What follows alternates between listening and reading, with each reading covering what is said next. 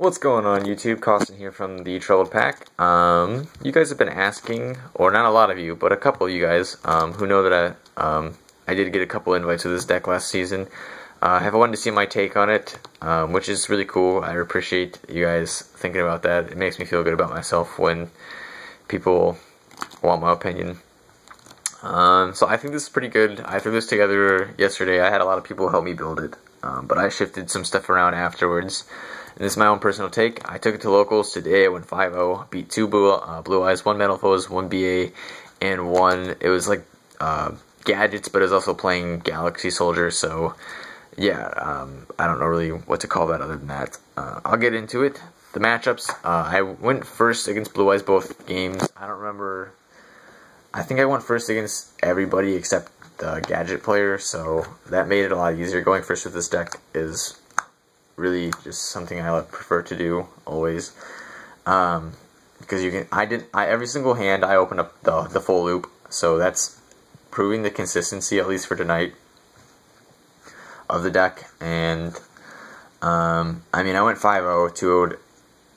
Let's see, I went to game 3 against one of the Blue Eyes players, but everybody else I 2-0'd, so that's saying something. I think the deck's pretty consistent. I really like it so far. I'm not going to explain too many of the monster effects that are well known. There's nothing that's unknown, but I'll explain some decisions. 3 Sorcerer, that's standard. 1 Joker, standard. Let me see if I can do anything about this cool layer. Alright, that's a little bit better. 1 Second Donkey, because it is... I've never played this and not resolved this in the entire time of me playing this. That's including last format, so if that's saying anything to convince you to play Second Donkey, I mean, he's really good. He's just a second Joker. But it's when you can do it when he's Pendulum Summoned too, so it's even better. Good Turtle at 1. I just don't like 2 anymore. He just sits in the scale, and it's Cloggy. 2 Lizard Draw, 2 Silver Claw. I'm playing 3 Allure. He's a level 4. He's a high scale. His effects makes him a 2100 beater, so he gets over Kieran. I know Kieran's at 1, but still it forces them to either out it or have it get destroyed. So it's good, and it's a lure target, so that's fantastic. So yeah, and then 1 of each of the odd eyes, high scale, low scale. That's it for the Performapals. 3 Abductor. This card is the reason why this deck is still very viable, or at least a very big reason. I've thought about cutting it to 2, but it's just too important to open this. If you open this, you're more than likely gonna be able to get its effect off, and if you open this in like a Sorcerer or the Luster and you can search the other one, you're gonna win like 95% of the time. 1 Kieran. This is probably the card that's most likely to get cut from this deck. And I know I say that, and a lot of you might be like, well, it's Kieran, why do you... It's super good. It just doesn't really help in the progression of my game state. Of course, it's very good as an individual card, but I only have 3. I have 2 Eccentric and 1 Unicorn. Those are the only times I can Pendulum it out. Of course, I really can Tribute it out, and I have had the opportunity to do that a lot. I usually just don't want to do it. So, it's good. Obviously, it's a fantastic card. I don't know if it'll stay, though. I'm being completely honest. 2 Eccentric. This card won me a game against Blue Eyes. He had Infinity and Chaos Max on the field and like a Manju. Summon the Eccentric, force him to use the Infinity negation, and then I proceeded to do the loop with the Sky Ignister, and that was it for him. Speaking of Draco Slayers and such, this is what I'm playing. I'm not playing Painful Decision or Brilliant Fusion. I think Painful Decision is less cloggy if you're playing 3 of these and maybe like 2 of these, but I'm only playing 1 of those. Brilliant Fusion makes it so you can, like, if you're playing 2 and you want to play 1 of those, I would recommend playing Brilliant Fusion because you don't need to play 3 of these, but it is honestly more cloggy and it gives you more dead cards after turn 1. But they both do the same thing. They both add this to the hand, so that's pretty much it.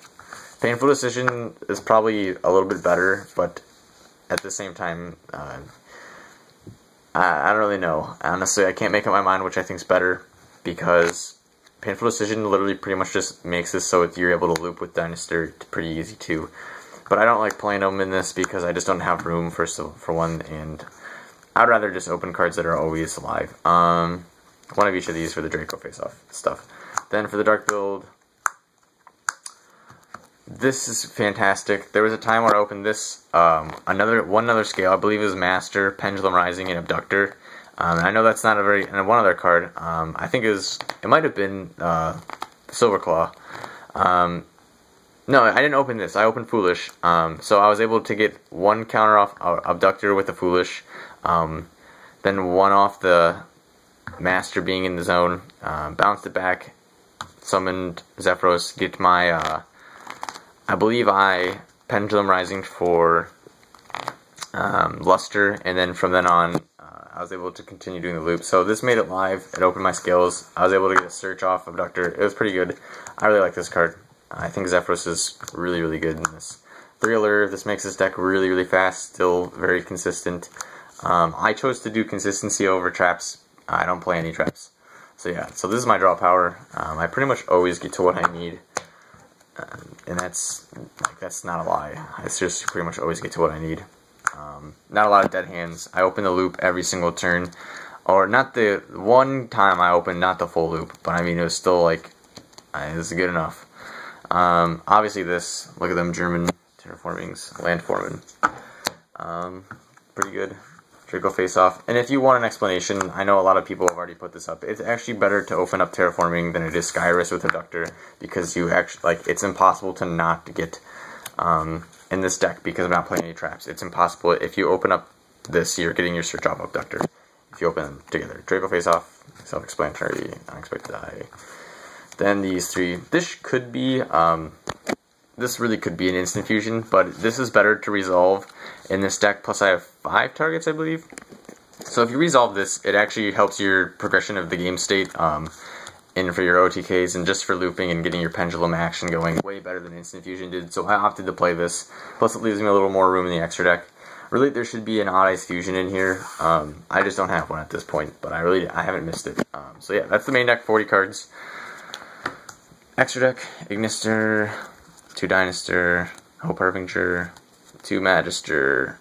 These are the cards, I mean, these are the loop, pretty much. These are the cards that you can go into from the loop, and it really just depends on what you're playing against. Blue Eyes, I always go into this. I mean, this literally shits on Blue Eyes. They can't do shit against it. I seriously, like, this negates, this isn't once per turn, so you stop 2 of their summons, and you have Hope Harbinger in the field, they're not going to be able to do anything. It's like, unless they have something ridiculous hand. I can't even really think of one that would be able to get around this. It's just too good. Giant hand, just in case. I mean, this is pretty good, open. And this is, if you know you're playing against Burning Abyss, this pretty much concludes the victory for a while. This is in here because after you set up your field, so your first turn field should look like, I'm just going to present it as if I was playing against Blue Eyes. Should look like this with materials on it. Next turn you can summon, without even pendulum summoning, you can get your Master or Luster, whatever you have from your extra decks, normal summon something. You typically have an Archfiend Eccentric in hand, so if you were playing something that had back row, I usually just add Archfiend Eccentric because it can get rid of multiple problems. And then you can just make Diamond Direwolf without using your pendulum summon. Pop, that's 2 pops right there. Typically that should be able to do it.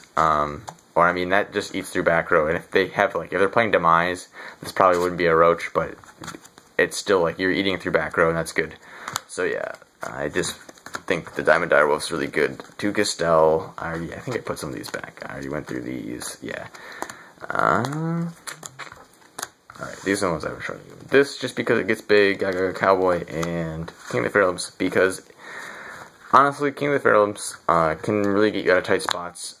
There are times where I open up a good turtle and I can make this. There are times when you open up really, really bad stuff. If you open up just a good turtle, and let's just say either Rhoda or Armageddon Knight, you can make this and then get your turtle draw, like Pot of Duality play. So it's worth playing just for that reason. The side deck, which is really bad, I honestly, at locals, I haven't been siding, and the reason is, if I go first, I typically don't side because it's not worth siding for me to go to game 2, because game 3, I really feel like I just win it, and a lot of times, this deck's just so consistent that I would rather the chance them bricking and me opening up something that's very playable. But at a real event, I probably would side. My side deck really isn't up to par with what it should be because I'm missing Lighting Prisonings, but Maxis, they're German too, so pretty cool.